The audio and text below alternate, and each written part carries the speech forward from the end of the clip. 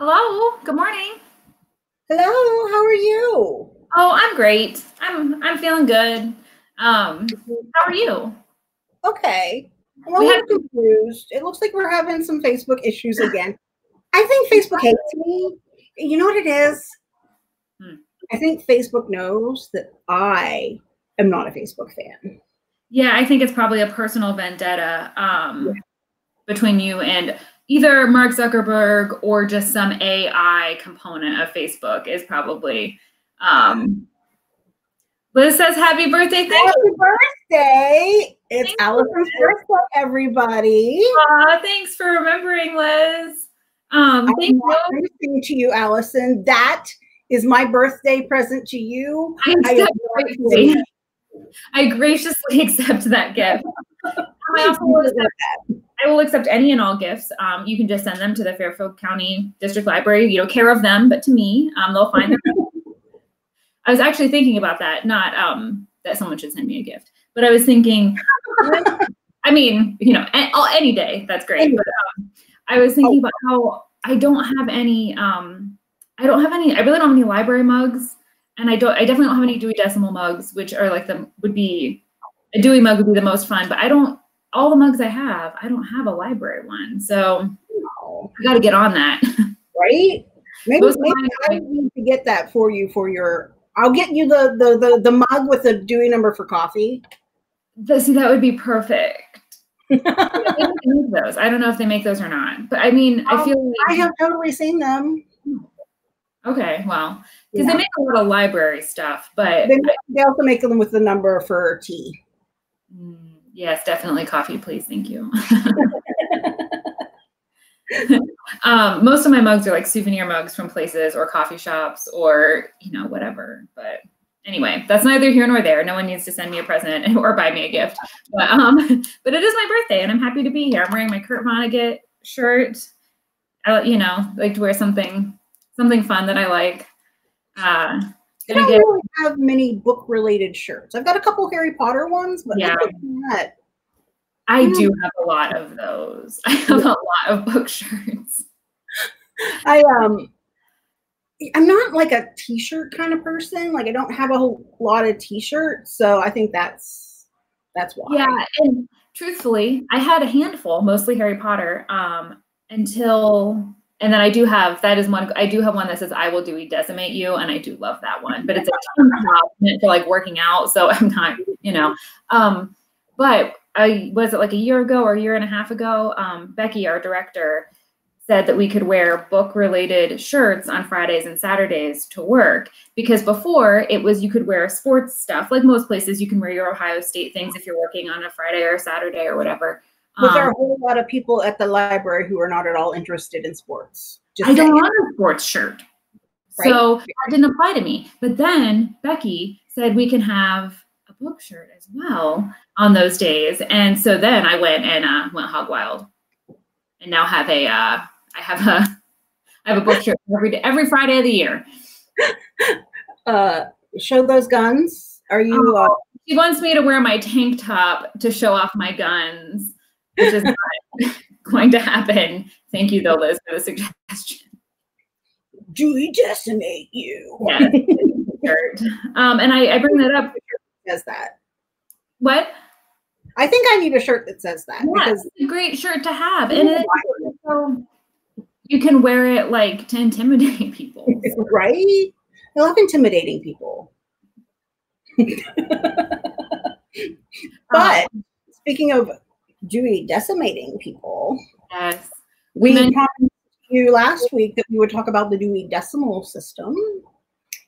Allison is going to demystify that for us. Well, I'll try. I kind of got wrapped up in it yesterday. I got very excited to talk about it. And then, as often happens with me, I probably should have started sooner, because then I just get like all wrapped up in it and I need several days to clarify what I'm going to talk about. But this isn't a formal presentation. This is just us and you guys, which is great. Yeah. So I don't know. Hopefully I guess my point is hopefully you will leave demystified and not further mystified.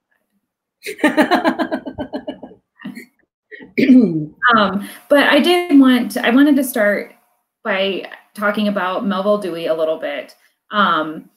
who is the creator, who's the creator of the Dewey Decimal System. And kind of a sexist pig. I'm getting to that. I have it laid out. Just gonna put that out there. Right. In 1876 was the first copyrighted version of the Dewey Decimal System. And it was, that original copyrighted version was 44 pages long. The original pamphlet he made that kind of passed around to people and was like, what do you guys think of this, was only 4 pages long. And now it's 4 volumes. Now it actually, and now it's not, they're not even going to print it anymore. It only exists online, so it can be constantly updated, which is kind of nice.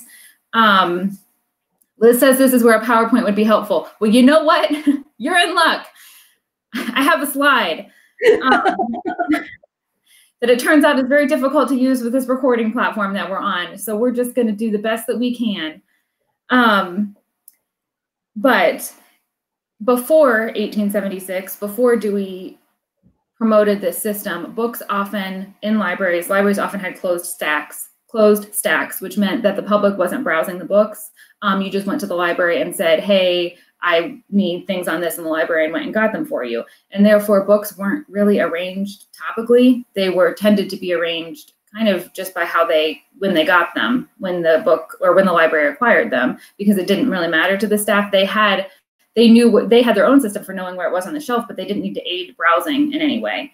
And so as libraries, I think it was kind of like two things that fed each other, but as libraries changed and as people thought more about how to organize information, they wanted to make a system that the public itself could use and that helped people find books about a similar subject together. And they just didn't really have that before. And so Dewey's system fed into and was kind of copied by and modified by lots of systems across the world. The Library of Congress system is also based on Dewey's system, and it's much different now. But just the idea of dividing all of human knowledge into numbered sections was kind of revolutionary and also a pretty monumental task. And the fact that he was able to do it in a way that is relative, so the book that's on the shelf has a relationship to the books that are around it, so that it's meaningful. It's hierarchical, so something that falls after another book is kind of incorporated in the subjects that come before it. All of that is pretty impressive. It's also very biased. It's a very Anglo-American centric system. And so the way that there's a lot of prejudice inherent in its structure. So thankfully, the solution to that is constant revision, eliminating numbers, creating new numbers, expanding, moving things around so that we can create it so that it better reflects the way the world actually is.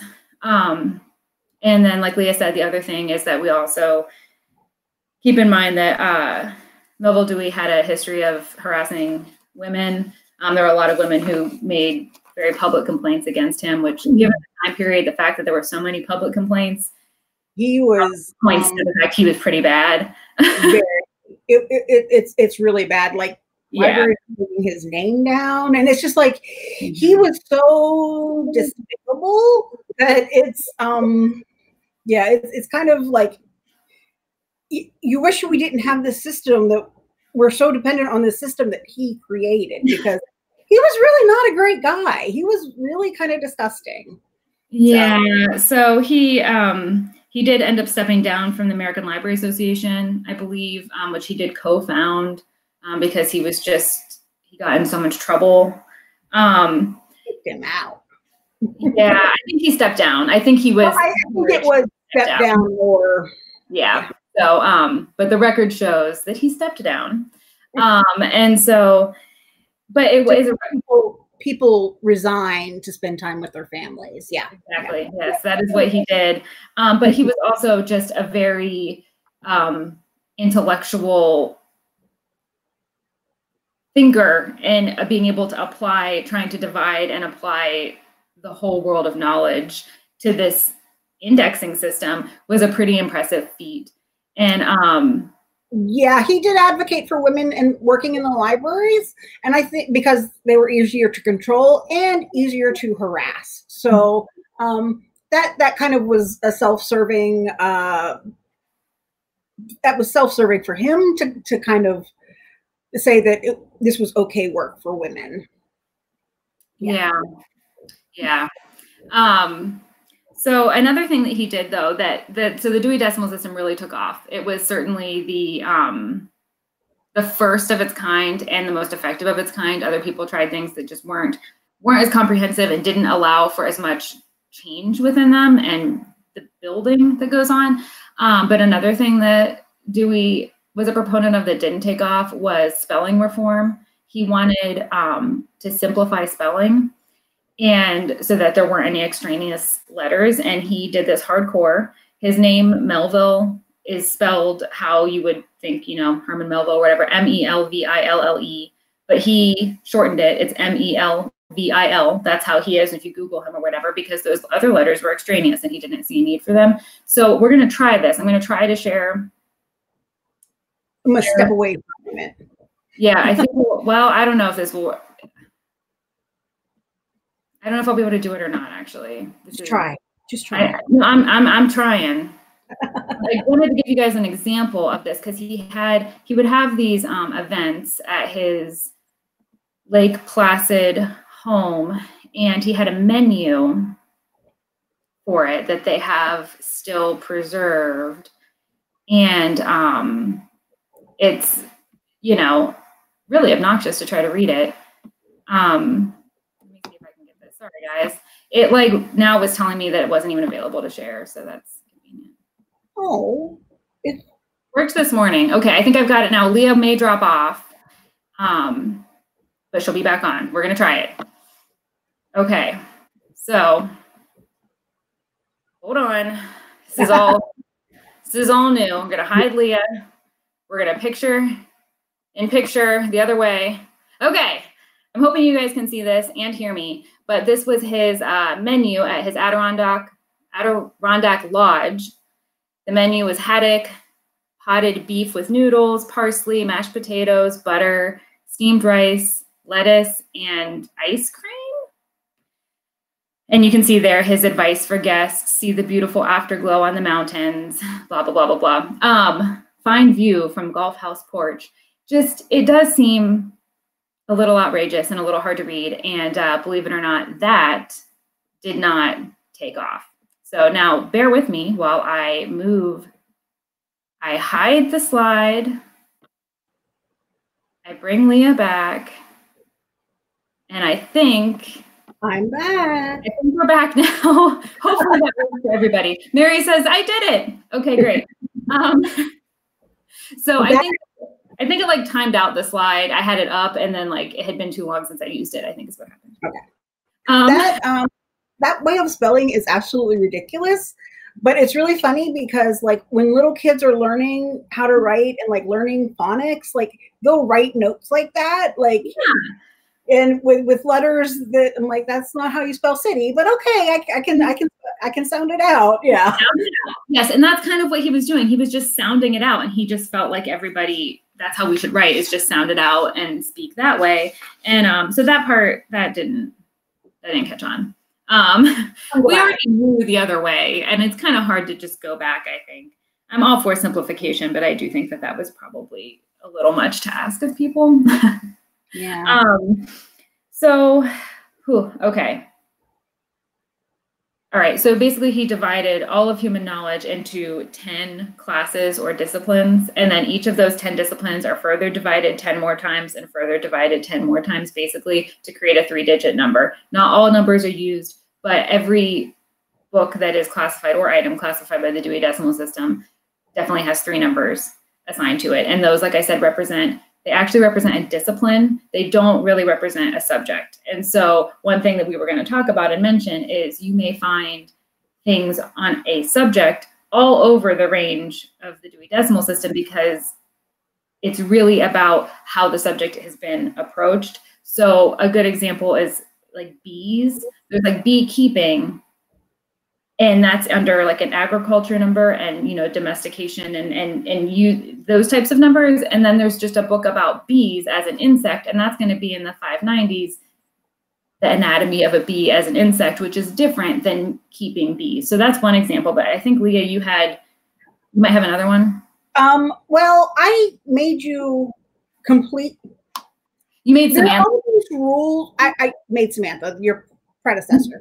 All these rules about like where books should be, and people kept coming in and like asking for, where are your wedding books? I'm like, well, what kind of information are you looking for? You want like wedding cakes or wedding flowers or giving your speech, you know, the toast at the reception? Are you looking for honeymoon destinations? Are you looking for wedding dresses? Because all of those books were spread out in different areas of the collection. And it got to the point where it was like, this is ridiculous. People want all of this information and they want it all in one spot. So we did some brainstorming and we came up with a way to get all of the wedding books in one location by adding an extra line to the spine label. The general number for weddings is what? 395.22? Yeah, it's in the 395s because it's a custom. And so that's what we're talking about, customs, and weddings are a custom, but especially it wasn't even just Dewey. In that time, people weren't planning weddings at the scale we're planning weddings now. It was, you know, unless you were like a royal, you were just kind of wanting to get married. So there wasn't an accommodation there for all the wedding. So we brought all of those books about weddings, whether it was like putting together a bridal bouquet or, you know, dressmaking or cake decorating or toasts or, you know, planning a wedding on a budget. So budgeting books. We brought all of those books to that wedding area, but we then divided them out further by adding an extra line to the spine label. So we'll have books that say, they have the Dewey number 395.22, and then a line that says cakes, and then the cutter, which is like the first three letters of the author's last name, which is like how you find the book by a certain author on the shelf. So while we had all the wedding books together, they were then grouped according to their subject within the idea of planning a wedding, which totally breaks the rules. But it makes the most sense. So we even had like, you know, the wedding music sheet music there instead of in the 780s where all the music stuff is. Mm-hmm. For a lot of those books, we did put stickers on the front that say, hey, if you're looking for more books on music, go to the 780s. Mm-hmm. So that people, like if they weren't finding exactly what they needed in that book, they knew where else in the library to go to find more information on that subject that wasn't wedding specific, but could still be useful to them. Yeah, they may have wanted just like, maybe they just wanted some classical pieces and the wedding music book didn't cut it, but then they knew where to go after that, because otherwise that 395.22 number is probably just, you know, like wedding customs over time, because the 390s is also where you find another example of that is costumes. And so that's like what people have worn throughout the ages, what's a traditional costume for a certain place or time period or people. But so you're not going to put like Tim Gunn's Guide to Fashion or whatever there, because that goes in the 740s where fashion lives under arts, because the 300s are social sciences and the 700s are arts and recreation. And so I was actually, if you don't mind, Leah, I was going to show another slide that showed those classes, because I feel like that is helpful. I don't think you'll be able to hear me. You'll just have to imagine my dulcet tones sharing this slide. All right, so let's give us a second here. You guys, I'm going to say all the steps. Oh no, oh, my slide.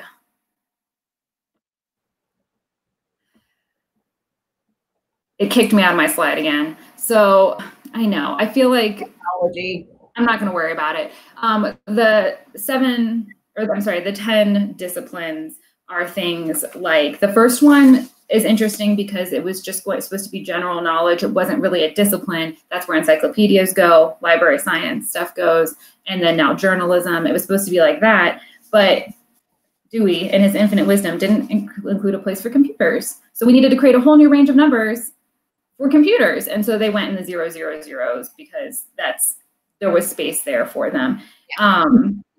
But 100s are philosophy and psychology, 200s are religion, and that's another place where the 220s through the 280s are all Christianity, and every other religion is in 290s. And so that's absurd. Yeah. It does not Anglo-centric thinking. Yes, it certainly does not reflect the world as it is. Doesn't reflect the world as it was when Dewey made it either. You know, some things, computers, that did reflect the world. There weren't computers. He couldn't have accounted for that. But, you know, the religion, certainly it was not like that when Dewey lived either. He did not account for those. He just dumped them all. And so, for example, a religion like Islam, which I believe population-wise throughout the world is relatively close to Christianity, it has one number that it shares with two other religions. And so things like that can cause difficulty in a collection, especially a very large collection, because your numbers begin to get very, very long, because your 3 digits are assigned by the Dewey Decimal System, and there is always usually there is a decimal point and then further numbers after. And a lot of those numbers are also assigned by Dewey, because it's a 4-volume set. There's a lot of set numbers, but then there's also a lot of numbers that you build using 9 different tables to further basically show all the different facets. You kind of facet the number to show more of what it's about. And so you can do that, but your number starts to get really, really long. And so it's an unfortunate, the religion section is an unfortunate part of Dewey, in my opinion. We try at the library to keep the Dewey numbers shorter. You can have numbers that, like, you've got your 3, your decimal point. It can go on like 12 digits and get very, very specific after the decimal point. We try to keep it to 3 or 4 in most cases. Yeah. But there are all kinds of places where we break that, our own little rule, just because we want more specificity. I know, like, in the the baby area, we have, like, books on newborns. We've carried that decimal place out a little bit further for some books so that we get all of those books about taking care of preemies together. Because if you have a preemie and, you need specialized information for that, you don't want to root through the 3 shelves on newborns to find the information about preemies. So we put all of that together. So there are times when we break our rule of keeping the Dewey number short, just for ease of use for our customers. Yes, a lot of libraries have found 4 after the decimal point to be the magic number, both in just because the longer they get, the more likely they are to be misshelved because it's too many. It's a lot of numbers to keep track of. To fit on the side of a book, already 4 numbers a lot of times aren't going to fit, straight across. Sometimes they do, but 4 seems to be the magic number that people try to cut it off at. And so another example of that is in our law section in the 340s. We have a lot of kind of like do-it-yourself law guides or just things, and law covers,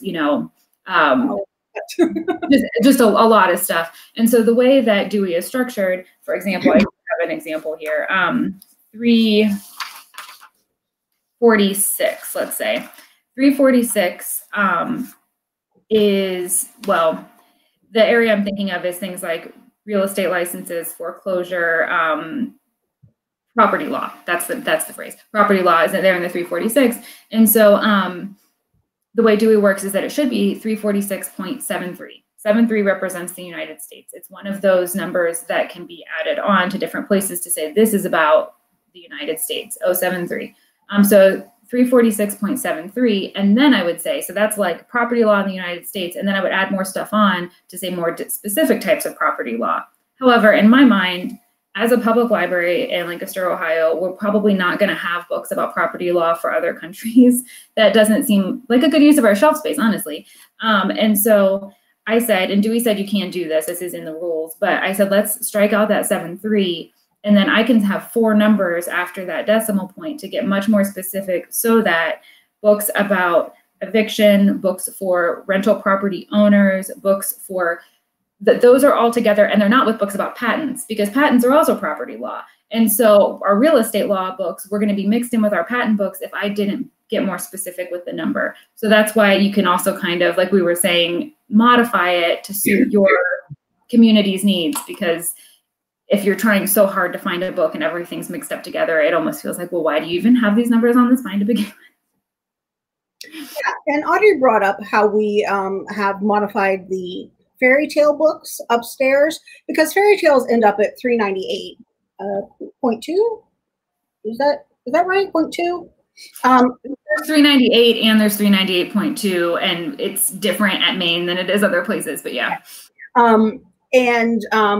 But for a lot of like fairy tales, you want to know like their country of origin, because it's really interesting.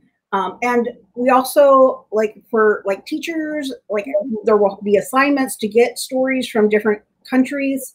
I know that in library school, that was one of the things we had to do, was get fairy tale books. So we have sorted those out so that they reflect the country of origin for that fairy tale. And you do that with Dewey, but it's a number that's absurdly long, and right. especially on the spine of a children's fairy tale book, which is likely going to be thin, going out, 7, 8, 9 decimal places to specify the country of origin.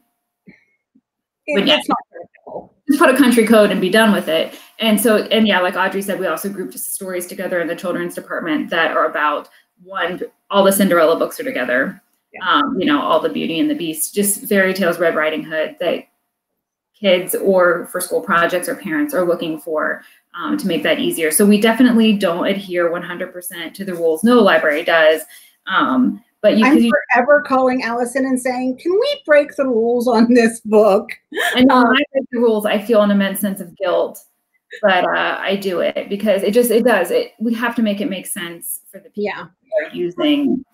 You sent an email just last week confessing that you broke the rules with a Yeats book because you wanted to put all of his books together. And while, he's mostly known for his poetry, he did have some prose and some other stuff. And there was the books of his it was poetry and other writings. So it should have gone in the miscellaneous number, but we put it in the poetry number. So it was with his other stuff. And that's collected works. And there's a bunch of rules. Surprise! There's a bunch of like rules even outside of all of this. There's the rule of 3, and there was more than 3 things in that book, and anyway. So it should have been. But the thing is that by not putting it in 818 or 828 rather, putting it in 821 with the poetry, with the rest of his poetry, it didn't change the discipline. It was just kind of like the format of those collected works. If I were totally changing the discipline, then that's something we kind of struggle with more. But as it was, I was just going to make it easier for people. Yeah. And that's a lot of what we do. We break the rules in order to make things easy. I know when I first got to the library, all of the memoirs were put in the biography section. It's the story of someone's life. And that's great, except if they're not a famous person, it's hard to find them. So like if a person writes a book about her struggle with breast cancer and what she endured and what she overcame and what she learned about herself, and that inspirational story, yes, it's great, but it's written by just some random person. Finding that book in the biography section, which is huge, it gets lost. Whereas if you put that book in the breast cancer number, it might be meaningful for someone who is struggling with breast cancer and looking for that inspirational story to help, pull them up and give them hope. Yes. So it's more meaningful there. So that's one of the things that I've been making Allison change. Like, don't do that anymore. If it's not a famous person, don't put them in the biography section. And it's tough, but a lot of times we make a lot of exceptions, but I do think the exceptions generally prove the rule to be mostly effective, to know where things you can generally expect to find things. And there are always those books that we will sit and debate about. One of those, here's an example. Sorry, I totally interrupted you. Oh, no, go ahead. That's fine. Carrie Fisher wrote a book. she's famous. So she could go in the biography section. She's also an actress, so she could go in the 790s in the Hollywood section. But she also, when she wrote this particular book, it was about her struggles with her mental health issues. So it can go in the mental health number. And the mental health number has like the social number and the medical number. And well, it's not really medical in nature. It's more like how it affected her life. And, you know, so it could go in the 300s, the 600s, the 700s, or the biographies. And where do you put a book like that? We will oftentimes sit and debate about those types of books and like, where is it most helpful? Where would people expect to find it? Yeah, and like I said, there are a lot of rules that they lay out for you to follow. There's a rule of 2, there's a rule of 3, there's a rule of application, and then there is, I am not making this up, there is something that is officially called the table of last resort. And you go to that table, if you're building a number, it's like 8 different things, and it's a prioritization of them for how to arrange the stuff when you're building a number, and it's called the table of last resort. But my table of last resort is usually just calling Leah or Mary or Melanie and being like, tell me what to do because I've thought about this too much. I'm in a spiral and I need help. I know we're getting close to time on this. I was just gonna real quickly say 300s are social science, 400s are language, 500s are science, and then the 600s are called technology. Before, when Dewey made the system, it was the useful arts, and then 700 was the fine arts. And so that's why the 600s, technology wasn't really a concept the way that it is now. And so in 600s, I learned it as, because 500s were science, and I learned 600s as applied science, like how you take that information and make it useful. Yes, and now it's called technology. And so it started out as useful arts because it was sewing, chemical processes, manufacturing, you know, and then the fine arts were in the 700s. But now 600s are technology, 700s are arts and recreation. So that's also where sports, things like that are. And then literature is in the 800s, and history, geography is in the 900s. And I may in the comments post those slides. I made the slides, and we have a Dewey number. I could try it now. I know we're a little past time. Do you want me to try it now? Try it. Okay, and Leah, I don't know if you'll be able to hear me or not. I'll just see if I can share it. No, it's like it times me out.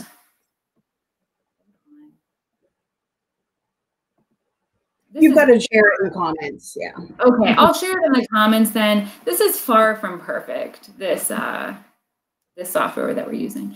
I'll share it in the comments, but basically there's a number that it's a legitimate number. It's very long. It's the type that you would need to use your table of last resort probably for. And